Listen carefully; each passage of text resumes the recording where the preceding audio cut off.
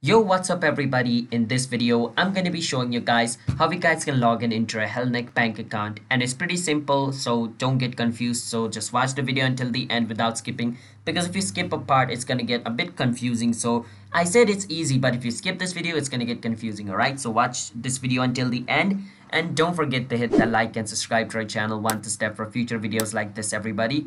Now let's move on with today's video. And over here, search, HELL Hellenic Bank. Once you search for Hellenic Bank over here, you want to click on personal banking, Hellenic Bank. It's going to take you to hellenicbank.com, which is the official website of Hellenic.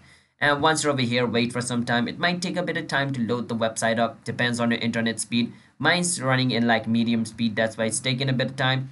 But once you're in this website, so let me just wait for it to load up completely. Now once the website loads up completely over here, you can check out its other features over here by going through this website. You can check the way of bank, register for it as well, and you can also borrow for like buying cars. You can also save, and interest is going to show you how much interest rate you're going to give. You can also go to the security center, and there's all of the sector over here. You can play around with it if you want to know some more feature of this bank. But we want to log in into our account. So we're going to go on where it says login at the top right corner of your screen. Once you click on it, this menu will just drop down over here. And once you're over here where it says business or personal, you can choose which account you want to sign in into. For business, you want to enter your username, password, and your business ID and click on continue in order to log in into your account. For personal, you don't have to enter your business ID.